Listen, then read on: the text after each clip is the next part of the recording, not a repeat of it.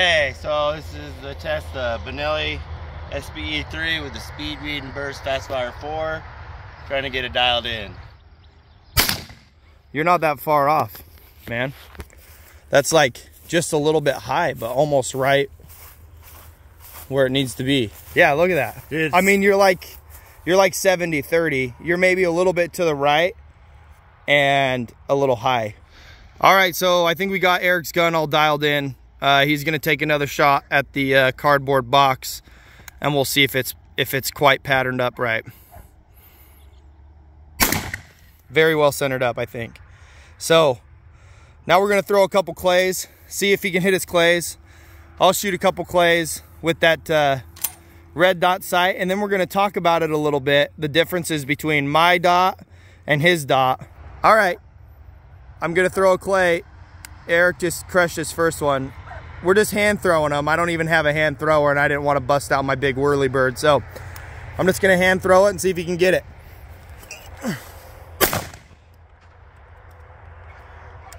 Got it.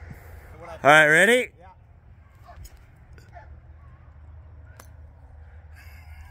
I tried.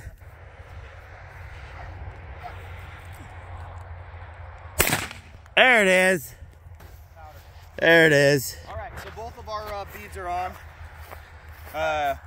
We're using different setups, so let's talk about our setup. Let's go in the shade because it's literally 9 a.m. and it's 90 degrees. Take my hat off. Freaking hot. And it's just that wonderful dry heat here in the deserts of Idaho that just suck all the life out of everything. So we're here in the shade because it's hot, and we're going to talk about our guns for a minute and the differences and some of the things with red dot sights in general. So we're primarily wing shooters. I shoot a little bit of turkey. Eric doesn't really shoot turkeys. He should shoot turkeys. Well, it's just like deer hunting, walking up and down mountains or whatever, and then you only get a turkey instead of a deer. So red dot sights are pretty often used in turkey hunting, but they're not as often used in wing shooting. Eric decided to jump on the red dot bandwagon to see how it worked out for wing shooting. I was honestly pretty skeptical at first, but I spent probably a good 8 to 10 hours researching red dots and wing shooting. Read a bunch of forum stuff, read, I don't know, all kinds of stuff on the internet about it. Now, I know for myself, I'm a decent shot, but I shoot with one eye closed all the time when I'm shooting off my regular bead. It's a really bad habit, but that's how I learned how to do it. That's how I was taught, and so that's how I do it. I wasn't taught correctly growing up, and so I still do it that way. The one thing about the red dot sight is you cannot shoot with one eye closed, and so Really? you're not supposed to. Oh, I guess I'm the exception because that's how I didn't even know. So what we're gonna do later is you're gonna shoot with both your eyes. So the purpose of this, and this is a good education, I guess. So with the red dot sight, you're supposed to shoot with both eyes open for visual acuity. You actually will shoot better with 2 eyes open all the time.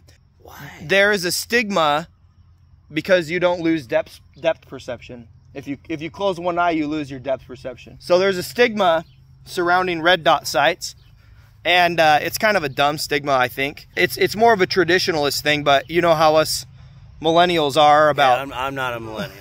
Traditionalists, yeah, you are. I don't care what Google says. 87. If you were born before 1991, you're not a millennial. Oh man. Anyway, whatever it is, there's a stigma for traditionalists against red dot sights because you don't aim a shotgun, you point a shotgun, you swing a shotgun, that kind of thing, and those are all true facts. The fact of the matter is that the red dot does not prevent you from swinging or pointing a shotgun. And I think on the ethical side of this, if you're wing shooting, do we not owe it to the animals to be more accurate? I mean, if it's gonna increase my accuracy and Eric's accuracy, we're both decent shots. We shoot ducks all the time, like all winter we shoot ducks. But if it can make us a little bit more accurate so that we can perform cleaner kills, then I think that that's something worth looking into in general, if you have the ability to do so. If you don't want to use a red dot sight, great, that's fine. We're gonna try it out and see how it works this season. So we'll look at Eric's red dot sight and we'll look at mine. So he has the Burris Fast Fire 4 on a speed bead mount, and I've got a Vortex Venom 3 MOA on a Meadow Creek mount that's a rib mount style, which will what most people will be able to use because the speed bead doesn't come on most shotgun models. It comes on a few, and they're not really making it for the newer models anymore. So we'll take a look at that, and we'll look at Eric's first. So this is the speed bead. This is the bracket right here. It goes between the receiver and the stock. So this is the bracket. This is the reticle right here. So this one, the Burris Fastfire 4 comes with this protective cover, whereas the Fastfire 3 was more of a slip-on canopy type thing. And that's why I went with the 4, because there was a lot of reviews of people actually losing that cover while they were walking out and hunting, whether it was turkey hunting or duck hunting. And I wasn't quite sure on if a 3 MOA would be big enough, but I also wasn't sure if an 11 or an 8 would be too big. So this one has the option of going from a 3 to 11. Both look really well.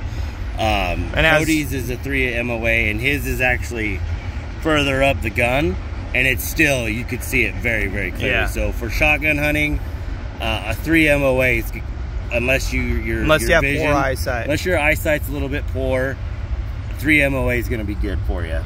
Yeah. So this Burris Fastfire 4, this is their highest line of the red dot sight that they make. They make a Fastfire 3, and I think you can even still buy the Fastfire 2s. Yeah. So this bad boy it goes from 3 to 11, and then it has different reticle patterns. The cool thing about the Fastfire, which I think has an advantage over the Meadow Creek mounts, is that it's right here next to your face. Like, you can see from there, but your window that you're looking through, you're basically looking all through just the sight. So your sight plane down your barrel is all through that sight. And the cool thing about the red dots is it's like it projects a red dot into the air where your target is, right? So it looks like there's a red dot out there floating in front of your clay or your duck or whatever it is. The downfall to the Burris speed bead is, one, they're pretty spendy. These speed beads are pretty spendy. 2, they don't make them for all the models. Like his gun, they don't make it, so he had to modify it. My gun, that they don't make it. They don't make it for the SX4. They have a list on their website of the ones that they do make it for, but they're not making them like they were. And those guns have been out long enough that you would think that they would have already started producing it. SPE 3, it had already been out for, I believe, a year. And right. I actually emailed Burris, and they said they had no plans on making a speed bead mount for the SPE 3. So I actually, because I was hoping to get a speed bead, but was unable to, I contacted Burris about it to see if the Maxus speed bead would fit on the Maxus II, and they actually told me that they're not compatible, and I should get a Meadow Creek mount. This is the Meadow Creek mount. So you can see the difference here where Eric's mounts here, which gives him a bigger, more open shot plane with it, where mine mounts here. It's not a huge difference in length. It looks like a huge difference, but it's really not. And when you pull it up to your face, you're looking down the barrel, but you have to be a little bit higher. If the battery were to die on this, then you wouldn't really be able to use your bead. You'd have to take your mount off. So this is the Vortex Venom, and this is a 3 MOA. The cool thing about this is mine doesn't have a slip cover like the dust cover like his does. And I think his has a top battery load too. Yep. So if you're gonna buy one, you wanna make sure that you can put the battery in the top, because if you have to put it in the bottom, you're gonna have to re-zero your gun every time you change your battery. If it's a top load one, you will not have to re-zero your gun to put in a new battery, right? So that's kind of important. With all things, when you add electronics, that means that you have to carry extra batteries, right? That's kind of the downfall of that. But I think that that's a pretty simple trade-off. I think between the two, mine only comes in a 3 MOA, so it's a small dot. It doesn't have any other options, but it is quite a bit cheaper, right? So mine was $250 with the mount and the sight on Meadow Creek mounts, and his was like 400 something bucks for his mount and his sight. So there's definitely a significant difference in price. I mean, his is definitely fancier. When I look down his sight, I like having a little bit bigger reticle, or just the option of having it. My eyes are really good, so I don't wear contacts, I don't wear glasses, and so the 3 MOA is fine for me. I can see it great. This also has, and just like Eric's, it has adjustable brightness, so you can adjust the brightness up and down while you're out there, and it's just a really good solid sight. I think the important thing is if you're gonna do this, one, make sure that you're a good shot before you put on a red dot sight, because if you don't know how to shoot a shotgun, it's gonna cripple you a little bit. You're gonna get handicapped. And learn how to shoot your gun proficiently. Secondly, get a sight that comes from a really reputable brand that has a really, really good warranties, right? Duck hunters are really tough on their stuff. And I've had comments on my SX4 review video about how hard I am on my gun or whatever crap people, you know, I don't know, internet stuff. Anyway. Dude, if they only knew, man. Yeah, if they knew. So there's a difference between public land duck hunting and private land, that's for sure. So duck hunting is rough on your stuff. So get a sight that has really good warranties. Burris and Vortex both have unlimited, like, no questions asked warranty, except for in the case of lost or theft, right? They won't replace it if you lose it, and they won't replace it if it's stolen. But say that I bust the glass on this, or I freaking tweak the metal or whatever it is, I can get a hold of Vortex and they will just send me a new one. And the same goes for Burris. Don't go on Amazon and buy a cheap red dot sight, okay? If you're gonna do it, you need to get a higher quality red dot sight, because one, they have to hold 0, and most of those cheap ones, they're not gonna be able to hold 0 on a 12 gauge shotgun shell. They're just not, especially when you're shooting 3-inch high brass 2-shot, you know what I mean? Or whatever it is you shoot. They're not gonna be able to handle that. Ultimately, what sight you choose and how you choose to mount it is up to you. If your gun is compatible with the speed bead, I think the speed bead is the better mount. If it's not, this mount is pretty freaking sweet. And that thing is solid on there. Like, it is not coming off until I want it to come off. It doesn't slip, it doesn't slide. The guy at Meadow Creek, I believe his name is Paul. Sorry if your name isn't Paul, man. He designed these really, really well. Comes with different shims so that it fits depending on what your rib width is, and I would definitely look into that.